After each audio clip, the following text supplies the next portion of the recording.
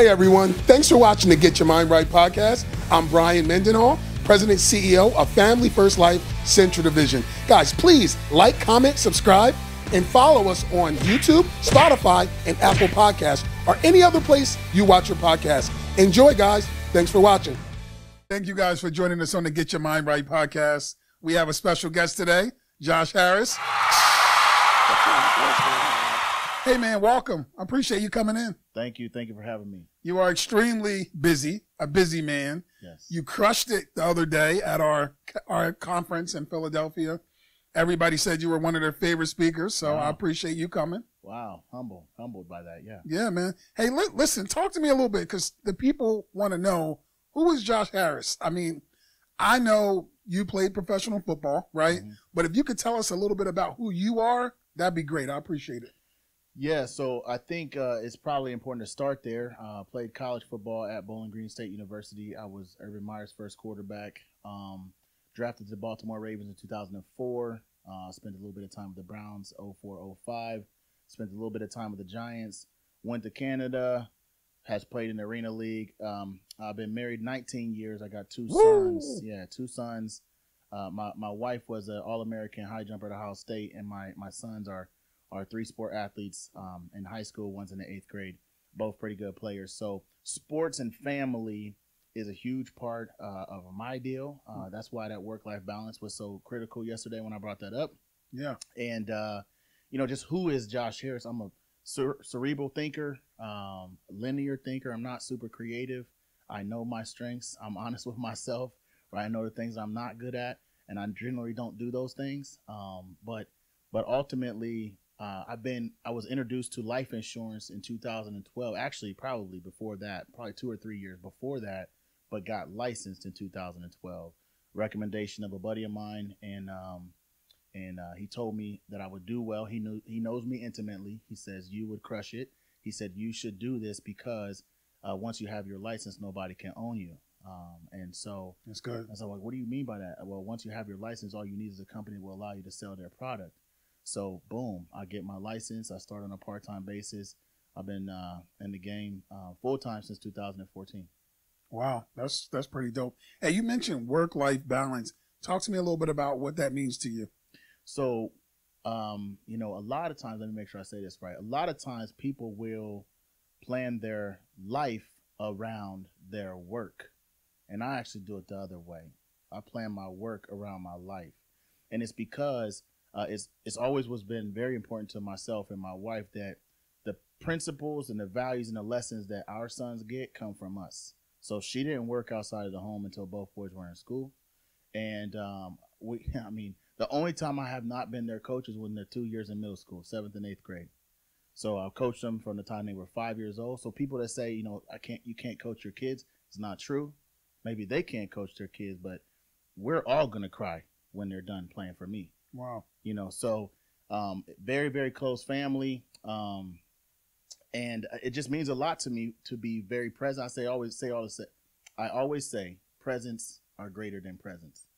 That's good. So being with my kids and helping them through the journey. Imagine all these different things, not just athletically, but the things socially that are going on, to have 2 black boys, you got to make sure that you're giving them the lessons and helping them understand how to process information, because you're not always going to be there. So if I can teach them how to think and how to have, the escape plan, or whatever, how to respect authority, how to play the game, the politics, how to play the game, you got a better chance. Yeah. Wow, that's pretty dope. So with me, I did the short-term pain for long-term gain thing. Yeah. So early on in my career, I was out helping, 20, 30 families a week sometimes, 15 families a week, like working hard, where my little guys are like, you going on appointments again? I'm like, I am. But it's because I'm doing it now so that we can spend time together later, right? And I've been able to enjoy some of the spoils of, the work that I've been able to do. The last 2 seasons, I coached my son's basketball team. Now, I know nothing about basketball, just like, the stuff that I see. But, dude, I'm on YouTube. I'm like, I'm going to learn today. And then I'm out there, and we almost won the championship. We lost by 1 game. Yeah. So, but to share those experiences, man, like when you mention work-life balance, I'm like, that's pretty dope because I've been able to do that, and it feels good. If I could go back, honestly, it's really important now. More important now. I started early. Yeah. In my brain, I told myself I need to be there for everything. But if I would have been grinding more when they don't have a memory of daddy not being there, right, then we would be in a different place than we are now. But now I'm in it, and I won't have my life back. Correct. Until they're out of high school. That makes sense. Now, so I got a 16, soon to be 16-year-old. I got a 9-year-old, and I got a 2-year-old. Ooh. Crazy, like 7 years apart, right? So I'm like, I've done each thing like 3 times, the 4-wheelers, the this, the that, and in the beginning, again, I couldn't do it. Now I can. It's pretty dope. Let's talk about mindset, because this is the Get Your Mind Right podcast, right? What things do you do to keep your mind right? Because a lot of people struggle with that, man. And in this business, the only 2 things that you really can control is your attitude and your activity. And attitude, I feel, is everything. So some of the things that I do to get my mind right is I keep my reason why in front of me. So my family is what fills my gas tank, right? I'm not motivated by money. I'm not motivated by. I like experiences more than I like money. I like to make sure that we have a comfortable and comfort changes. The comfortable lifestyle, but that changes over time. But the things that I do to get my mind right is understand that I am a model to my kids. I want to model what I want them to be. Again, lucky for me. Lucky or unlucky, however you want to look at it, I got 2 boys. And so I feel like it's ultra important that I show them what it is to be a good leader in the home. It's good. Because if they are lucky enough to get married and have kids of their own someday, they need to know what it looks like. I was telling you before we got on camera, I told my oldest son, who will be 17 next in May, bro, if you don't do your kids like your mom and I have done you, I'm going to fight you. Because it has been hard. It's been hard. It's given sacrifices. Easy. Yeah. I know that we could be doing better. I know that we could be doing so much better, going faster, growing faster. But I know that I'm in it. I'm going to see it through the finish line before coming back. Right. And that means sacrifice for myself, for my wife, for the boys. So if they're not getting these lessons during the time frame, we're gonna have a meeting of the minds. That's so good. Actually, so I always say, like, when you hire agents, right, they do half of whatever you do. So if you're killing it, they're gonna do half of what you do. Well, if you relate that to your kids, you're leading by example. It's not even the half. Like, they're gonna do a lot of what you do, or they're gonna do what you do, even if it's good or bad. Right. If that makes sense. So, man, I'm leading by example. Yeah. I'm out here helping people, serving people, trying to be, an inspiration to people, empowering people, and they watch all of it. And we talk about all of it too. Like, I had my son ask me one time, I had a commission at my previous company come in. It was going to be $1,000 commission. My kid was probably 14 at the time. And he was like, so I heard you just say you made $1,000. And to me, that sounds like a lot of money. But is it really? It gave me an opportunity to be like, so let me break it down to you like this. It costs us this much to live here. It costs us this much for the AAU tournament that we just signed you guys up for. It costs us this much for the basketball that we bought you. It's $80 basketball. Dinner's about to cost $52. So you tell me, is it a lot of money? No. Right? But I've been able to have those kind of conversations with him. I tell him all the time right now, as he's grown 8 inches and probably 70 pounds in the last 2 years. I'm like, bro, you gotta have money when you grow up because you like to eat good. You like to eat good. You like to dress well. You like to eat good. So let me prepare you. Like, you can't be a mediocre income earner. You can't do it. That's good. That's good. Oh, man. Look, all right, let's transition. Let's transition into the business, because I could talk to you all day. You fun to talk to. Let's transition into the business. What type of stuff are you doing? I know we transition as a company, opening up this whole new world of telesales, and I know you've been crushing it on the telesales side. Talk to me a little bit about what that looks like for you. So my business partner and I, shout out to Derek Richardson, we have been working at building a telesales team since 2016 with more breaks than us working at it, right? But ever since the new telesales live dial deal, it has rejuvenated, re-energized. It actually has given us a game plan because, you know, historically this is a belly-to-belly business, sitting down at the kitchen table. That's how people have done business, you know, over the years. But when it came to building a telesales team, there wasn't a lot of direction and instruction behind it. There wasn't a lot of structure behind it. When people are wanting to do it over the phone, it's probably because they want to do it at home, which creates division, not a collective. And so it was difficult to train. It was difficult to hire to that. And so now all of a sudden, even though we have people that are fired up about being able to sell over the phone, nobody gets going, right? Yep.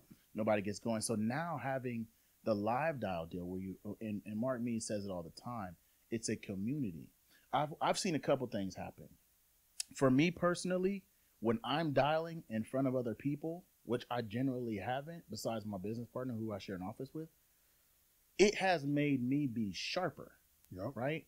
Where now my rebuttals are better, faster, quicker, right? And when I'm not fast and quick on the rebuttal, I know it when I get off the phone. I'm like, wasn't sharp. And I'm saying it out loud for people to hear so they know how important it is for you to be a pro, right? And the other thing that has happened is that I don't know what the magic is behind it, but watching somebody else get clicked on, hung up on, and being able to laugh at that, right? Because it used to hurt my soul every time I was hung up on. I'd rather have a door slammed in my face than be hung up on the phone. I don't know why, but it's true. And so now watching other people experience that, I know it's not personal. It has helped me immensely. And so I'm super fired up about the live dial because now I can bring people to that community and understand that if they're willing to do, you still got to do the work. You got to pick up the phone. Yeah. If you pick up the phone, it's going to allow us to help you in real time. And what's going to happen to your learning curve is going to go from here to here, where we can get you into a breakout room. We can kind of coach you up and teach you, you know, what to say, how to say it, when to say it, you know, what type of questions to ask. If you have your chat open while you're on the phone with a client, you're being fed lines. You don't have to know anything. Know how to log into your portals. That's what I'm telling people. When your writing numbers come in, know how to log into your portal. Set up your portal and know how to log in. Then get on the live dial and let us teach you. I got a script that's for a baseline, a foundation. I don't want you to read the script because you got to be a human first. But log into the live dials, pick up the phone, and we'll feed you the line. Well, what carrier do I sell? Don't matter. We'll tell you. Oh, man, I got to tell you, what I've seen is the same exact thing. But even being more detailed, I've been able to see agents that they've been procrastinating forever, not wanting to buy leads, not wanting to get on the phones, not feeling comfortable, where we had live dials here, live dials there, but now coming together and being one strong team, all working together, them being able to see, like you just said, somebody being hung up on, they're like, wow, even the guys that are going and helping 40 families a month, they're real people. Yep. Not everybody tells them yes. People tell them no. I can't get over this one story. Like, this happened like a week and a half ago.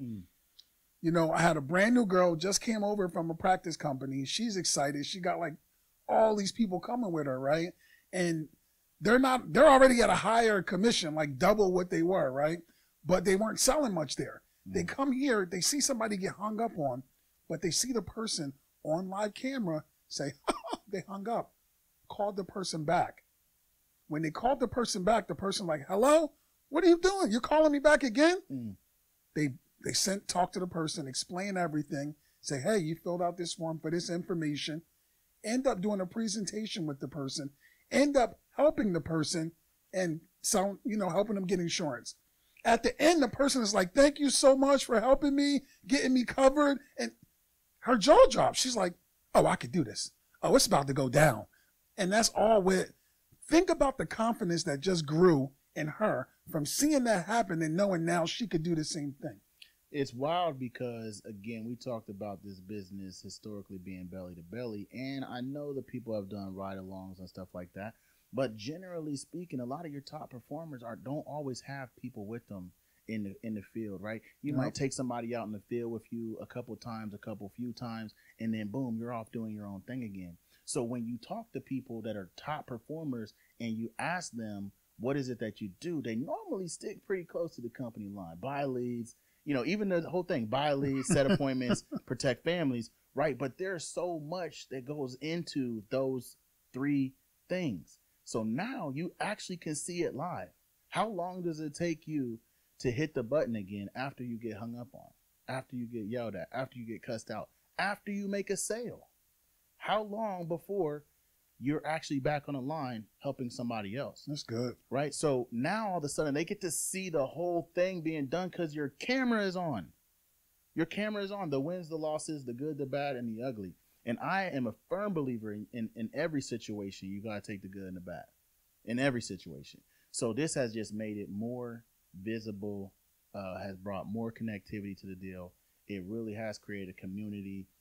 I see a lot of the same people every day. I be missing the people. Like, I haven't been in the live dial for 2 days, and 3 days, because I'm not normally in there on Sunday anyway. And I feel it. I be like, dang, I miss my homies. As soon as I log back in, they're gonna be like, Josh, we missed you. What's up? So it's wild, man. That's so crazy. So you mentioned something in the beginning when we talked about people having cameras off and stuff. I love the culture that we created where you come in, everybody's camera has to be on, right? Mm-hmm. Where that means you have to show up to work. You got to do your hair. You got to put a shirt on. You got to brush your teeth. And you're looking and being prepared to go to work because you're working. Yeah, for sure. And again, it's not even stuffy, man. You still have people. I'll go to work in a hoodie, but at the end of the day, I'm still presentable, right? I'm presentable and I'm prepared for the day, right? When you think about the type of income that is made by top performers in this industry, you really got to respect it. You got to respect the whole deal. Like, you got to respect the hustle. You got to respect the grind. We are compensated by our ability to serve people and solve problems. So if you're not making that much money, it's because you're not solving enough people's problems. You're not serving enough people. And so, when you think about that, it's a bunch of little things that go into somebody actually being successful. I hear the philosophy, you got to dress for success. I don't know, man. You got a T-shirt on today, and so do I. Right? I wear it's about to be nice. I'll have basketball shorts on regularly at the office. So I don't think that your dress necessarily creates the situation of your success. But what I do believe is you have to be prepared to go and do your job. You got to be a professional. And so if you are a person who feels different based on the way that you are dressed, then you do need to dress for success. If you're a person who can get into the mode and the flow and shorts and a T-shirt, then you don't have to dress for success because you've already mastered that part of the deal. That's good. That's good. Hey, so we're hiring everywhere across the whole entire country, and being that we're recruiting agents across the entire country, and being that we're the best at what we do, offer the highest comp, no contracts, exclusive leads, best training. Like, there's a lot of good people here crushing it, right? Mm-hmm. Knowing that we have all that, we can be selective on the people that we're looking to work with. Would you say? Yes. Now, if you were hiring, which you are, if you were recruiting agents, which you are, what would be the type of person that you're looking for? Who are you looking to partner with? So it's funny that you asked that question. I literally just heard this on John Wetmore's podcast the other day. He said, I need 3 things. I need you to be coachable. I need you to be a man or a woman of your word. Do what you say you're going to do. And if you can't do if something changes where you can't do what you say, just communicate. I felt that in my soul because that's all, like, we are humans and life happens. right? Things do happen. There was an accident on the road, you know, when I was coming here, had me later than I wanted to be, 10 minutes later than I wanted to be. These things happen. That's not an excuse. That's a reason. That's actually real what happened. And these things do happen to people. But do you communicate? Are you a respecter of someone else's time? You know, because it's a time investment. It's an emotional investment. You really are actually business partners with this person. They are pouring into you, which means they are giving of themselves, right? To try to get you to where it is that you actually want to go. And so it seems only fair that you would A, be coachable, B, be a man of your word, man or woman of your word, and do what you say. And if something does change, just communicate, period. It's that simple. Anything else, I feel like I can work with. I got to be honest, if I'm just putting myself in the shoes of somebody watching this that doesn't have their insurance license or that does have their insurance license, I'm watching you and I'm thinking, I'd like to work with this guy. If they actually wanted to work with you, how would they actually get a hold of you? You can find me on IG. I think it's Joshua Harris 5 on Instagram. You can call my phone, 614-437-9050. You can find me anywhere, really. I'm on TikTok now, as Mark Tarolia said yesterday. I think that's Joshua 1 and 5. But just, I mean, it's not hard, man. You can Google it, Joshua Harris. I'm the one that played at Bowling Green, and you can find me any kind of way. But we're looking forward to working with great people that is excited about their lives being changed by an opportunity. If you're not looking for your life to be changed, and when I say your life to be changed, I don't mean now all of a sudden you're making six figures. That's not everybody's goal. Yeah. Some people's, I got a lady that's in Illinois that I'm really excited to work with, who is big time philanthropist. She's giving back to the community, volunteering all the time. She's like, Josh, I just want to be able to do a couple $1,000s a month to be able to help out my household. They don't even have any kids yet, but she wants to make it easier on her husband. And to me, that is the perfect type of person. Also, the perfect type of person is a person who's like, man, I need more money and I need more time. I don't want to go to work at this corporate gig anymore. They don't value me. I don't feel appreciated, whatever. I'd like to make $150,000, $200,000, whatever. I'd like to make $60,000, whatever the case is, but I want to do it on my own terms. That's also the perfect type of person. So when I put out stuff, I'm talking about full-time, part-time, spare time. But when you do talk to me about what it is that you want, we're talking about be coachable, because you're going to tell me what you want. I'm going to help you get it, but you got to do the work, right? So if you say, I want a couple $1,000s a month, I want 5, 6, 7, I'm not going to allow you to believe that you're going to make full-time income on part-time hours. I won't allow you to believe that, because that's not true. That's not me being a man of my word, right? And so, you know, anybody can do this, but not everybody will. I believe that. I double that. Hey, listen, man, it's been a pleasure having you on, and I'm sure I'll have you on again. Next step for you, we got to get you to vice president. For sure. Vice president's helping about 150 families a month. Yep. I think you should be there in the next month or two with how you're growing, the people that are coming on, the quality people that you're bringing in. I appreciate being in business with you. Absolutely. All right. Thank you, guys. Thank you.